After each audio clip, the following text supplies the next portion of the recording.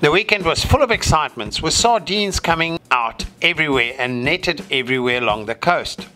Amanzimtoti and Winkelspruit had the most action this weekend, where most of the nets were pulled. And a lot of spectators came in to help themselves with a couple of sardines. But not many reports of sharks and gamefish that got caught. One spectacular catch was a nice yellowfin tuna.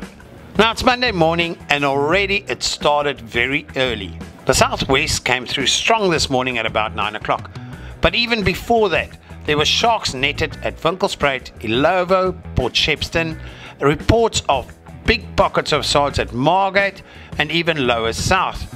All the way from Port Shepstone going up to Ifafa, there's a whole bunch of sardines sitting just on the backline. Then at Ilovo and Winkelspruit, several nets got netted, and at Ilovo specifically, there were some gamefish spotted, as well as some big sharks in the shorebreak. Some of the sards are really stuck in the shorebreak. With a strong wind today, we might even see them beach in certain areas. With the weather forecast and the sardines being so close in, I think we might expect several areas where the sardines will wash up. And this will mean some great fishing for at least a day or two in that specific area. Now there are so many pockets of sards coming up this coastline that it's very difficult to find pockets that's actually got fish with them.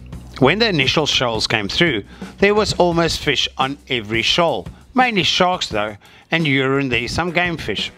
There are reports of big shoals of Gary coming up the coastline, but to find them with the pockets of sard is still difficult. So the guys are on the phones and on the groups.